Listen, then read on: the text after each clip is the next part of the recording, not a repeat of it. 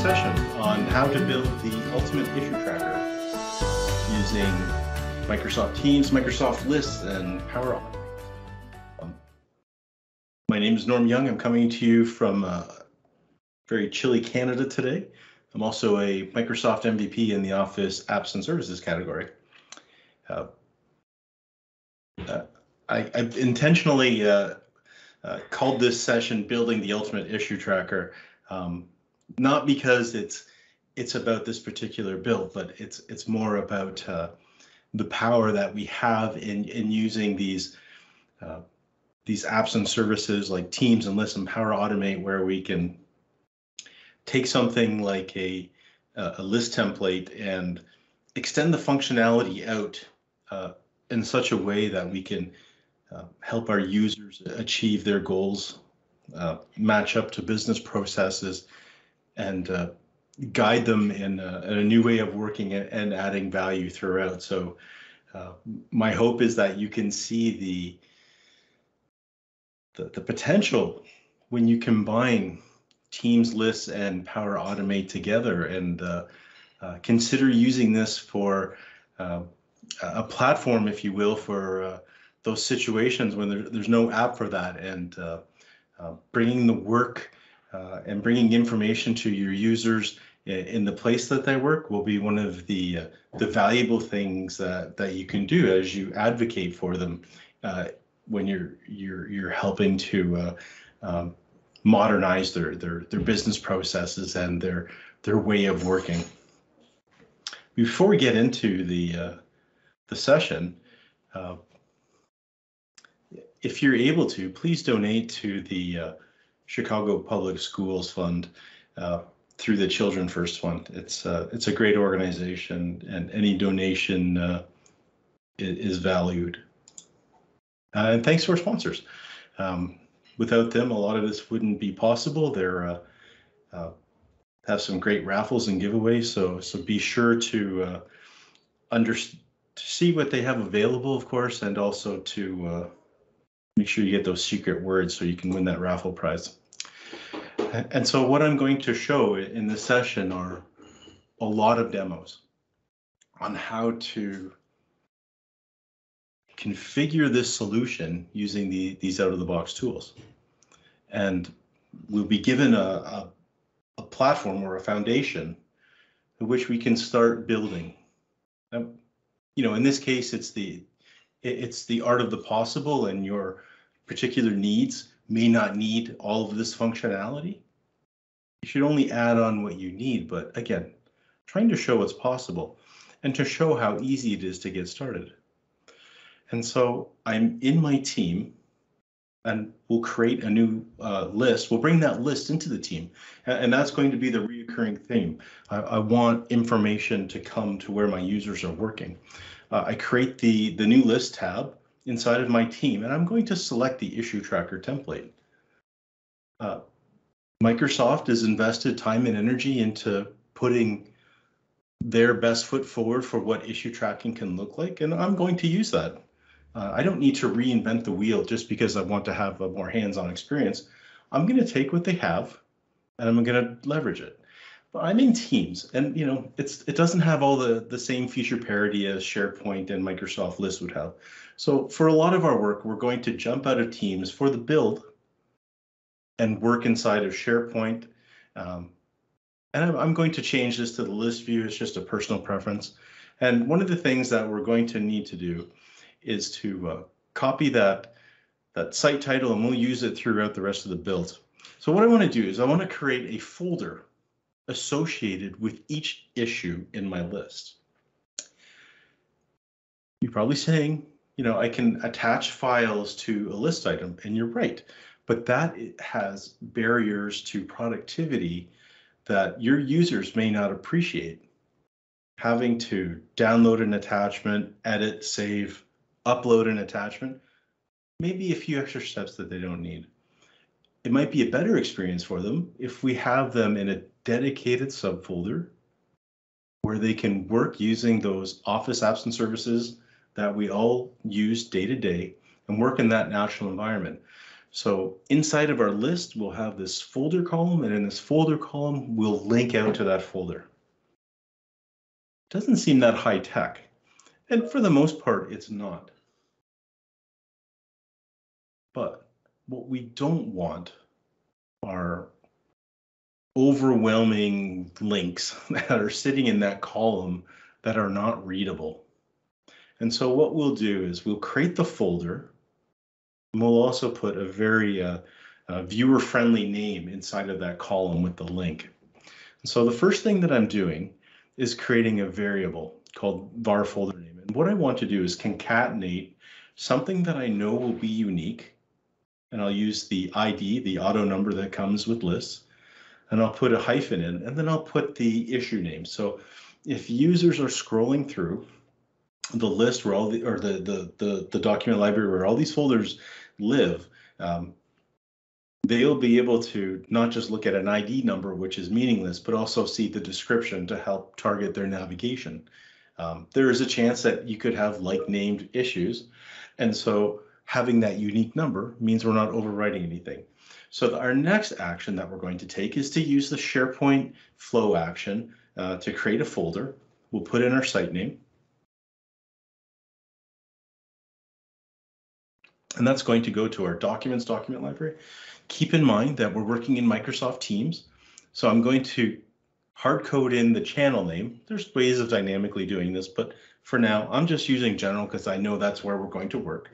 And then I'm putting in the folder name. So it will go to the site, it'll locate the document library, it'll find the general channel, which is just a folder, and then underneath it will create a subfolder.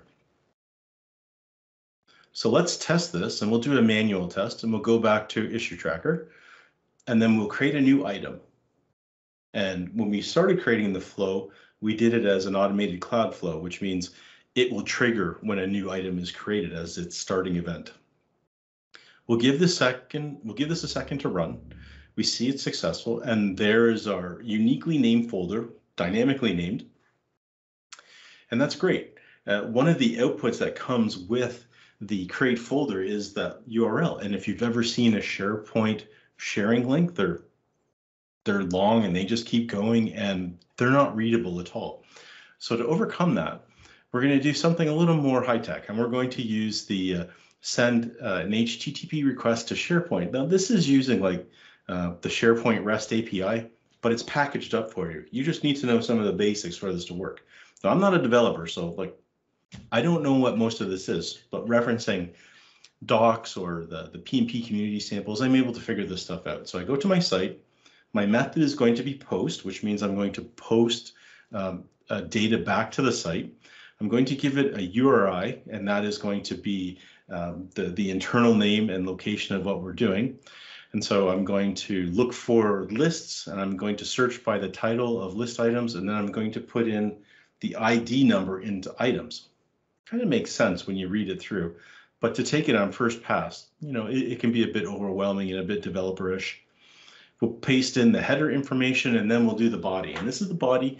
This is the important part. This is where we will give our URL for the folder location, a description, and then that ugly link back. But there's a few gotchas in this one. Okay, so the first one is you'll notice that the text I'm highlighting looks just like the list name, and that's the internal list name.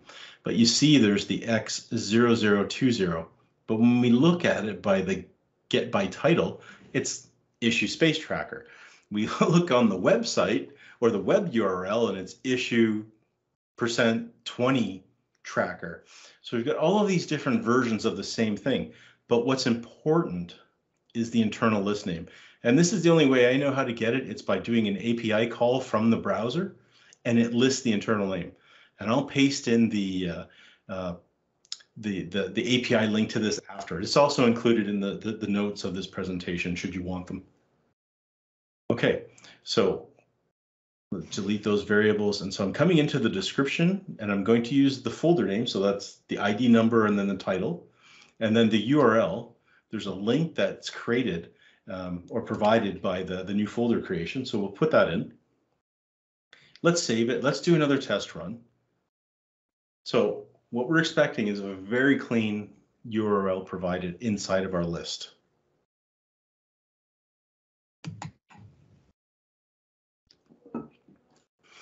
It's created and we get this wonderful, very simple URL and not this big ugly text thing that just scrolls off the screen.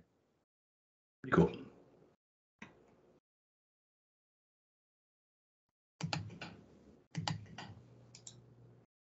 Yeah, feel free to ask questions in the chat or come off of mute. I'm doing my best to watch the chat as the demos go. So this next flow pattern that I'm going to show is, how do we get data into a list? Now you can create a list from an Excel spreadsheet, but that's a one-time run. How do we repeatedly do that? Well, in this pattern, I'll show you. There might be situations where you have data coming out of like an ERP system, and that list is maybe an intermediary a storage area or a processing area where you're going to do that ERP processing through that integration. And so moving data into a list is something that happens. And there's quite a bit of use cases out there for that. And so before I do that, I want to add a bit of value to the list. I'm creating a column called due date. And what this will do, it'll give me an anchor point later in the demo to have value added through the business process, by showing when something should be resolved so people can work towards that date. And because we do that, we can show when we have unfortunately exceeded that duration and hasn't been resolved. And then finally, we will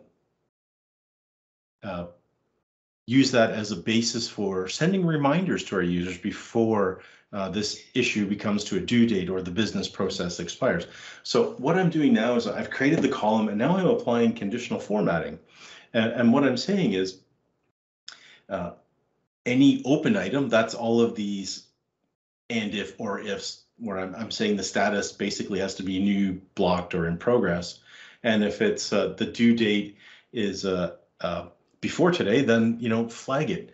And so I'm going to do that by visually conditionally changing the format of that text. So that the due date now will be bold and red. And when my users come into this list of items that may be affecting them, or sorry, that are assigned to them, they will see the ones that have been highlighted visually. And so I'm going through and I'm testing and I'm changing the status to complete, don't bold it, put it into in progress. Now it's bold. So my users come in and we're able to focus their attention and hopefully their energy towards the things that make the most sense. So now let's get this data out of Excel.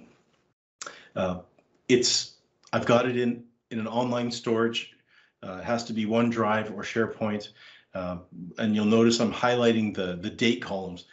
This is the trickiest part about importing data, is that dates are not handled or translated well between SharePoint and Excel. And the only prerequisites are, the schema's got to match up, the columns have to line up with what you're trying to load, and it has to be in the form of a table. So I'm going to create another Power Automate flow, but this time it's going to be a scheduled flow. We're going to run on a timer.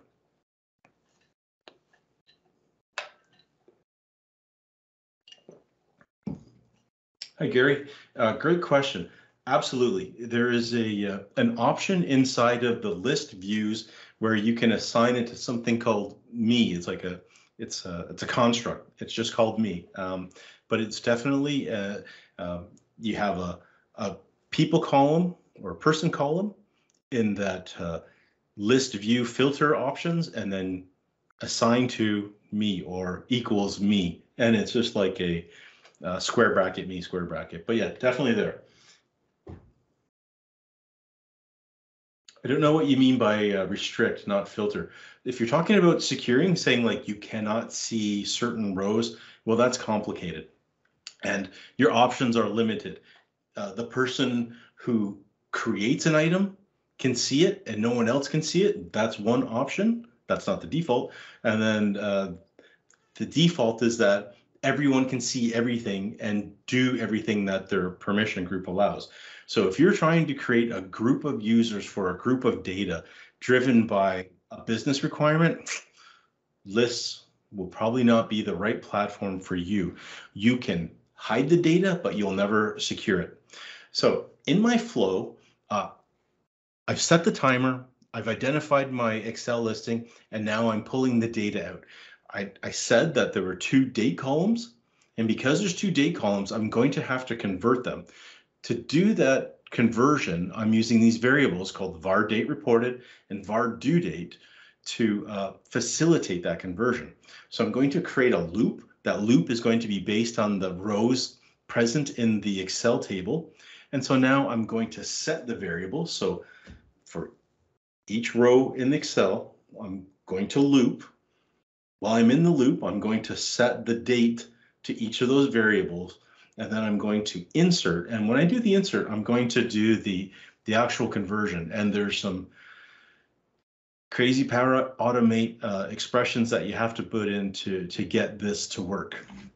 All right, so the first one is date reported, and I set it to the Excel option or the Excel column. I'm having the same treatment for the due date.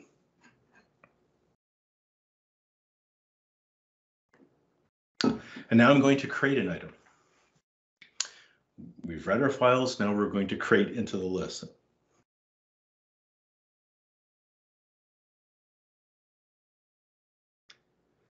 Gary, just a couple more follow-up points. People try to obscure the data, and if the business process says that's sufficient enough, that's great. But if it's an absolute scenario where, Gary, you can't see my data and I can't see yours, or our team can't see each other's, lists usually don't work in that situation. And then you have to consider another platform like Dataverse for Teams or Dataverse, and those are more of traditional database management platform without all the heavyweight stuff that you get with something like SQL Server. So now I'm creating the item and I'm mapping up the columns from Excel that correspond to the columns inside of the list. And now I'm doing my first conversion. And so I have to add days. So I have to add the number of days from 1899, December 30th, to the date that we have in our variable. This is, the mechanics of Excel. This is how it stores the date. So we have to add the number of days towards that to make this conversion.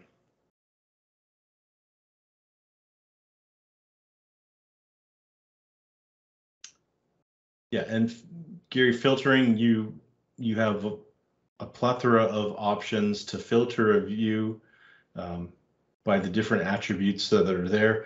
If you have a high volume list, you'll probably want to be filtering anyway, especially if you're trying to leverage something like Power Apps for the front end of a list-based solution where you're exceeding 500 records or 5,000 items, excuse me.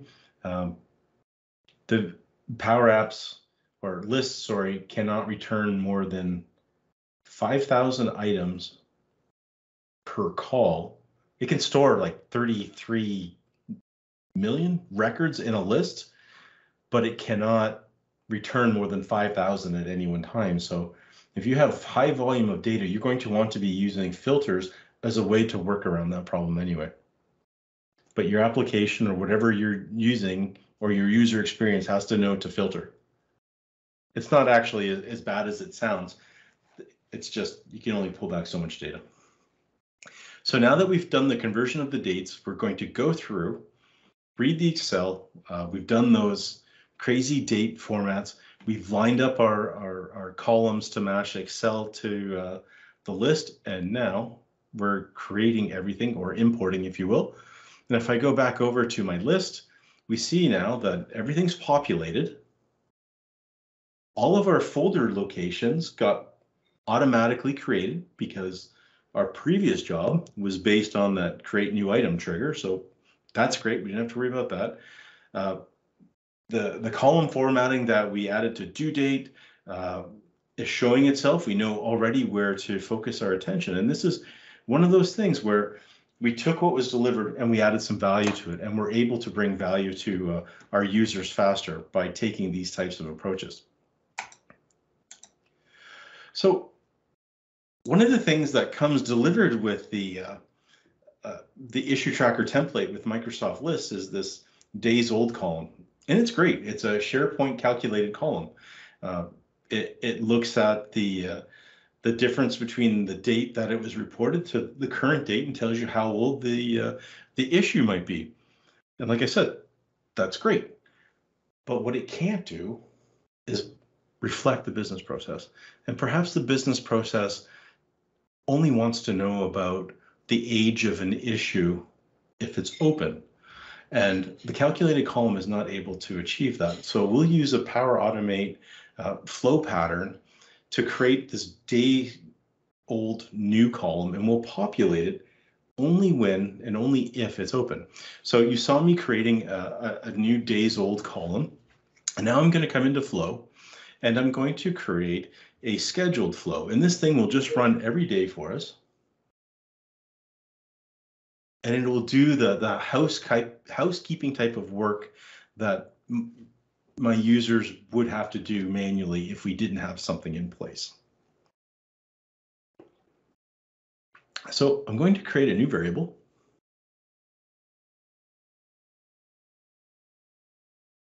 And this will be called our date reported. This will be a string.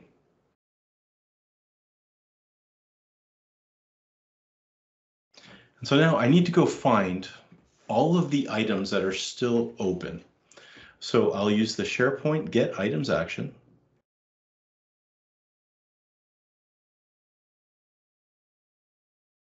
And in later in the session, hopefully you can see why I'm going through the effort of renaming all of the actions. This flow will eventually have multiple get items. And if they were just called get items and get items too, it could be pretty easy to get lost in what purpose each action fulfilled. So I'm taking the time to rename them and would highly recommend that you do the same. So you're able to follow your own work, or others are able to do it as well. So in this case, I've done something called a OData filter query, and I'm just saying, just give me those records that are open. So status equal to new, status equal to open, status equal to block. And those are what the business have told me. And so now I'm taking that record set and I'm going to throw it into a loop. And that's what we're seeing with the apply to each. And I'll base it on the value coming from that get items. And now I'll create a new item. And I'm going to set the variable that we created earlier for the date reported.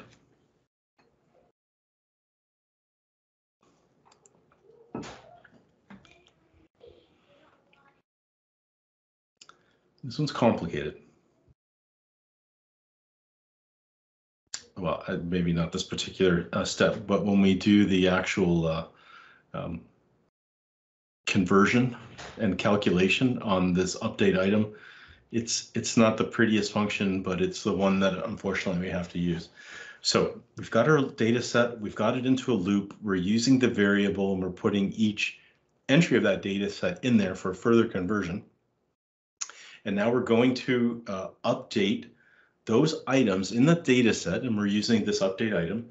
So I have to use the ID from the previous get items.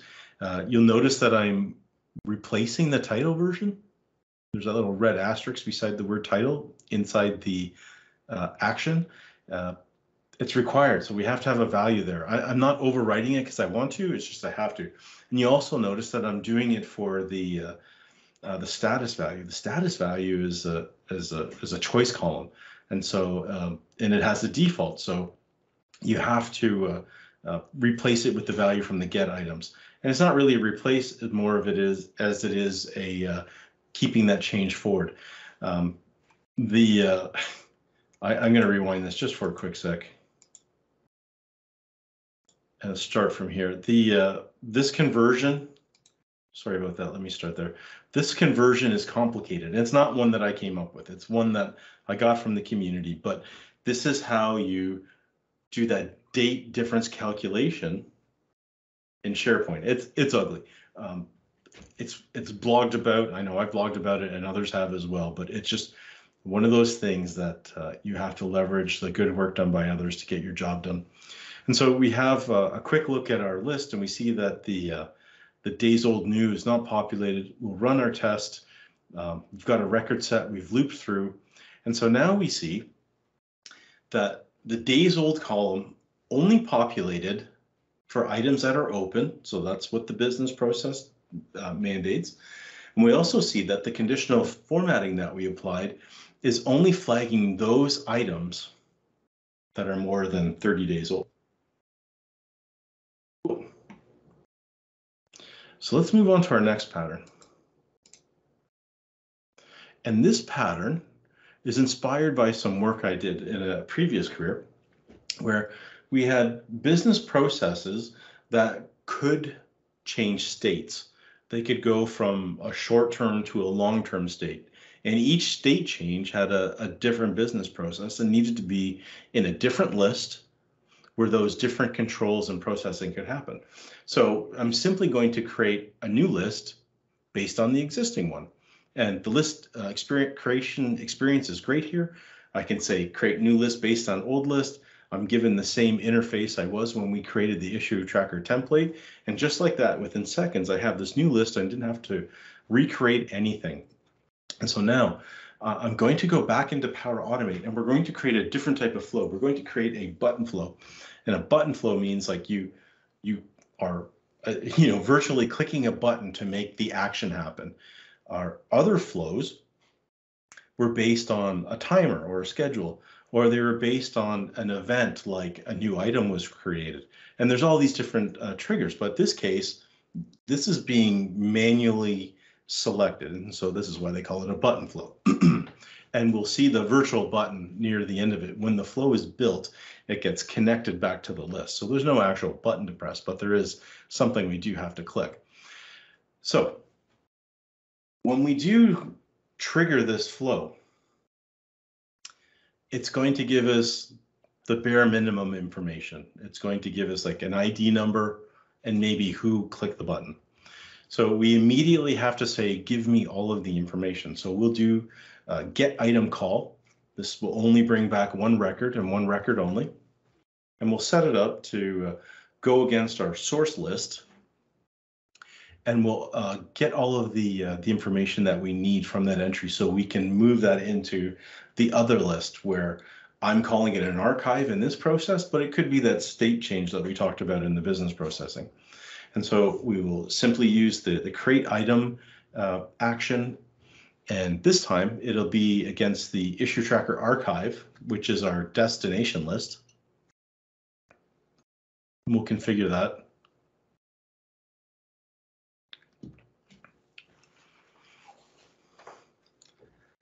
I really hope everyone's having a good time at the event and that you come out of this energized from the things that the other speakers have shown you that you may not have thought of, new features that are rolling out to the different apps and services in Microsoft 365 or the Power Platform. I know I come out of these things happy to have seen things and always try something new. May not stick, but always try. So as I'm going through and filling out the create item action, I'm just doing a simple mapping. Nothing high tech here. No funky expressions to make this stuff go over because it's in SharePoint. If we were doing something like a choice column that allowed multiple selections, well, it would be a bit more complicated, but or a list item with attachments, it would definitely be more complicated. But these are things that others have figured out, and I'm sure someone's got a blog post out there on how to do it. I know I do, so feel free to check out my stuff at my blog site. All right, so we've got the item, we've created the new item, and now we're going to delete the old item as our housekeeping and cleanup action. So we'll configure it to point to the right one, and I'll use the, for the selected item ID, we'll save that. And now we'll come back into our list. Excuse me. We'll select a row. In this case, we have a duplicate row. And I'll go to automate, and we'll give it a second, and it pops up dynamically. There's our button. And when I click this, it already knows what ID number it is, and then it will execute that flow with the metadata that it needs.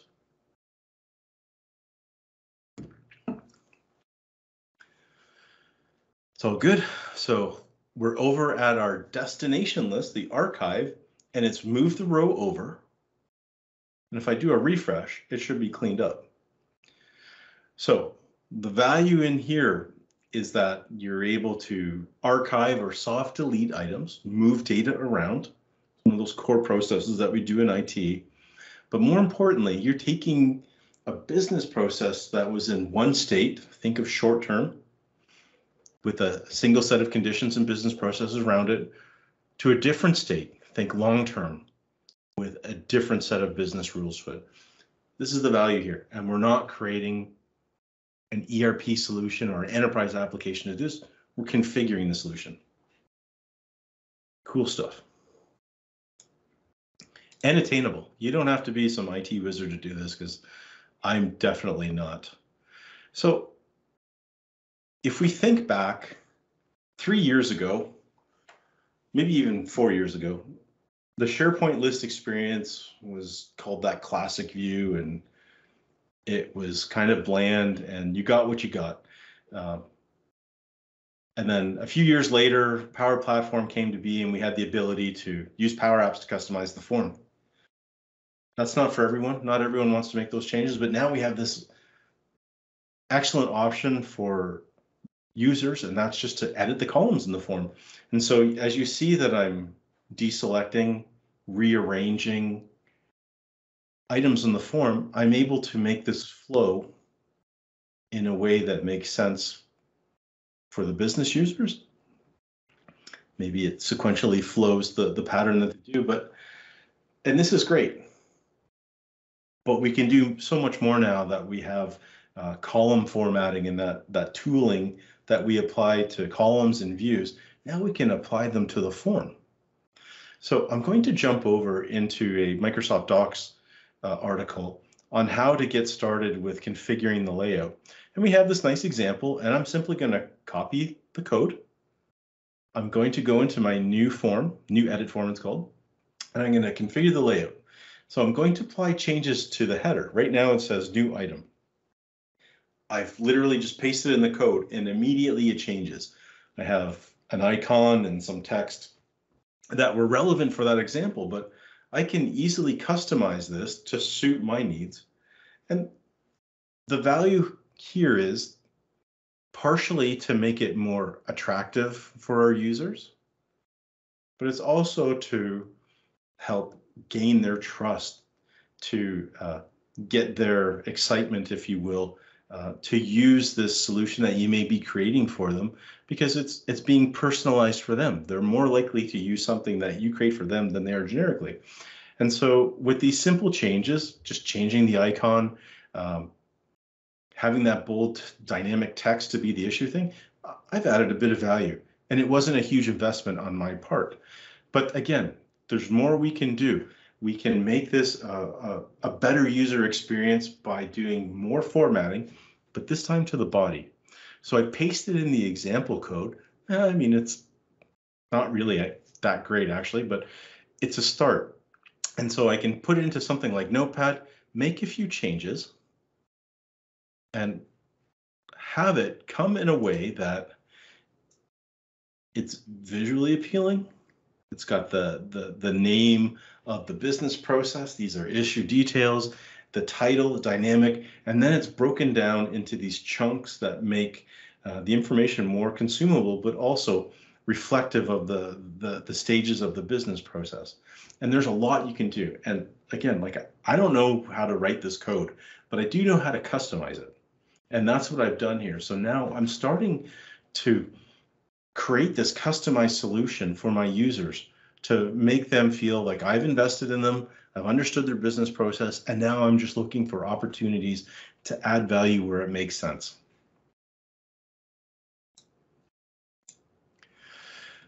One of the most important things that we can do with a business process that has some type of end date or expiration date is to give them a reminder. Let them intervene, give them that notice that it's time to act before it's too late. So I'm going to use the scheduled flow that we created earlier that does the days old calculation and add more housekeeping to it, if you will. And so to do that, I'm going to need another variable. This one will control the number of days that we will get our reminders to. So in this case, I want reminders 30 days out. I'm going to set another variable.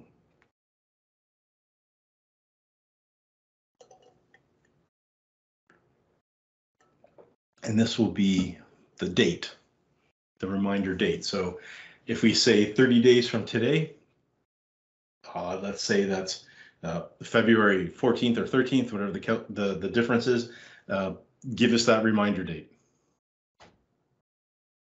So we're going to do an expression here. It's called add days. We'll use UTC now, which is the current date. We'll use our num days variable. So we're adding 30 days, and then we've just formatted the date in a way that looks a little more friendly. So I'm going to save it and I'm going to test it. I'm going to get the date that comes out from the reminder date, and I'm going to take that value, manually put it into my list just for the purposes of doing a test here. So there's the date, and then I'll hop back into my list. And we'll just manually update this date. This form formatting that we've done carries over so well into the Teams experience. And there's so much more you can do. The samples that are available on GitHub around this stuff are really impressive. And again, you can start with something that's built and extend it to suit your needs. So it's a great investment on your part because you're adding value without having to do all the legwork. Okay, so we're going to get more items from SharePoint, and this one will be for all of the records from the issue tracker where that reminder date matches the variable that we just declared. So to do that, we're going to do a filter query, and we're going to say due date is equal to, and then we'll put the reminder date in.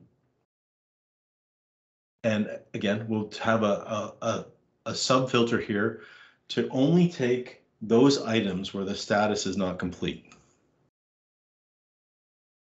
In other words, just give me the things that are open. So we've done a save. We've got a set of data now. I know this is not the prettiest way of looking at it, but we can see data in that output from the get items, and that confirms that we can proceed. And so we're going to take our data set, put it into a loop. That's the apply to each.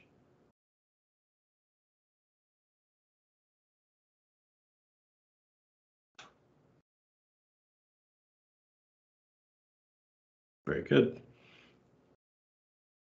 Get items, issue tracker, reminders, and we'll take the value from that data set to be the basis of our loop. And now we're going to use Teams, and we're going to post a simple chat message to the user that the issue is assigned to. And this message will simply say, this thing's coming due in 30 days, take action, with a link of convenience to get back into the item so they can view the details.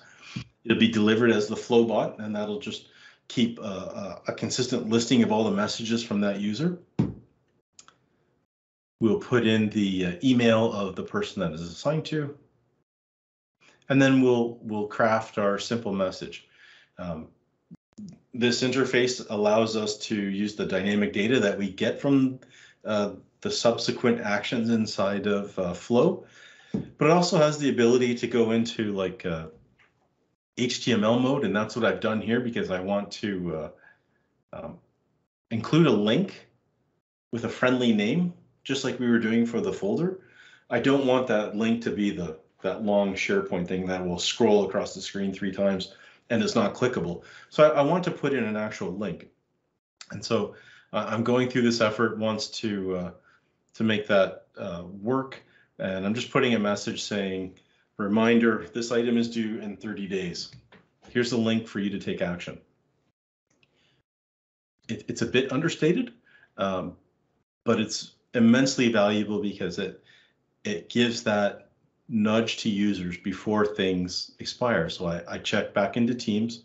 Here's my Power Automate bot, and here's the link to go to the item and the message saying, hey, this thing's due in 30 days, take action.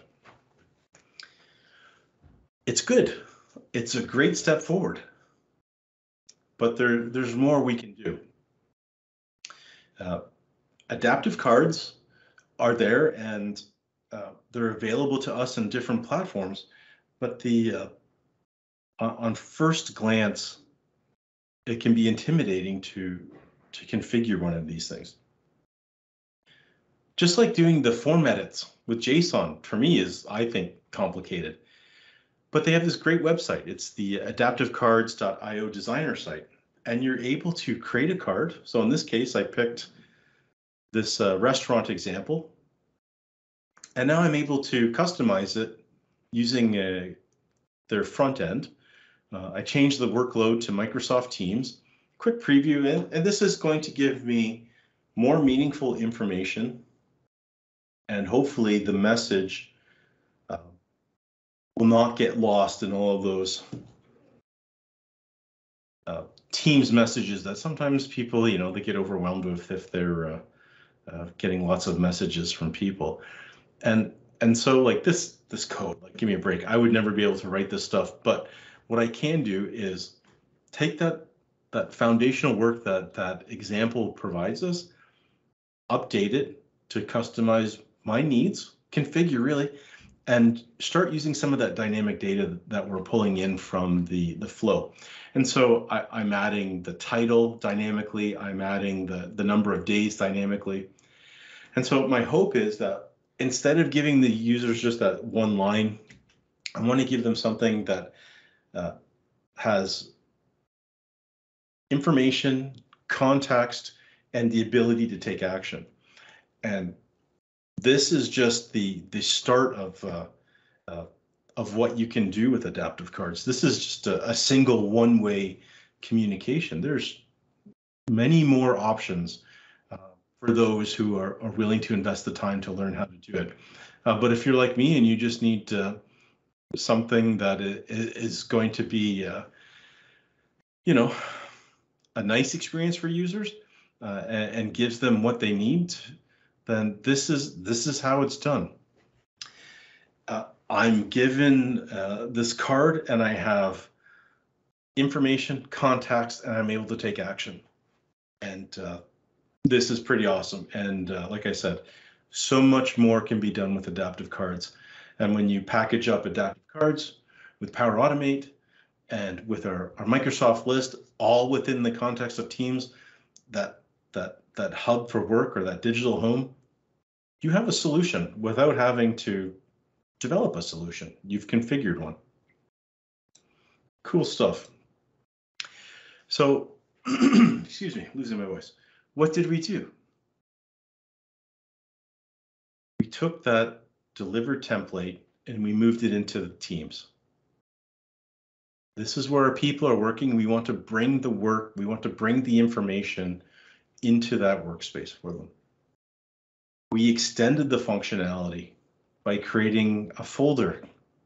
Doesn't sound like much, but it sure beats that experience of having to work against list attachments. It is a simple interface within the list to navigate those folders. We also give them the opportunity to work with the Office apps and services around those files that they're used to. We've done conditional formatting to the various columns that will add value. And the idea there is not to make it pretty.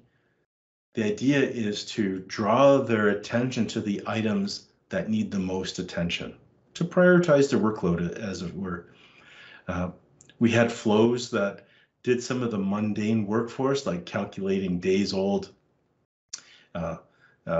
Sending reminders was a big deal that we were able to do, and we're bringing immense value to them. We had that button flow that can take a flow and move it from one list to another, but more importantly, change that state within a business process if that's something that you're facing. We updated that the forms inside of lists to be a better user experience, to have a better business flow, and these marginal gains, these small turns of the dial that we have done, really translate into measurable value that we're bringing to those users, especially to those ones who get left behind. You know, those small teams, departments that maybe aren't included in those large ERP implementations. Think about the move that we all made at the start of the pandemic. Yes, people are doing chats and meetings, but are they really working in teams? Are they working collaboratively? Are they working out loud in a way that takes advantage of the tool set that they have at their disposal? There's a good chance they're not. But by modernizing their processes, using these tools as a solution platform, it does make sense and it does add value. Please, if there's any questions, we have time to take them on. And if not, that's fine. We can connect through social media. Create raffles and giveaways. Have not had lunch yet, so every time I see the Chicago prize pack, I'm getting quite hungry.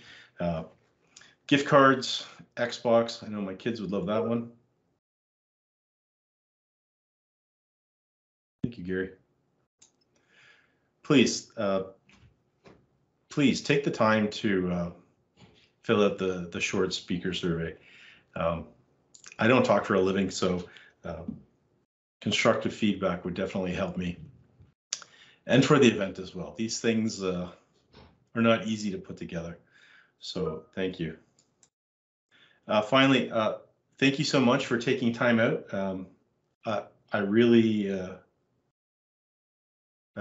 appreciate your time. There's some amazing speakers. So you've taken the time to attend mine. I appreciate it so much. I hope you have a great day and all the best. Take care for now.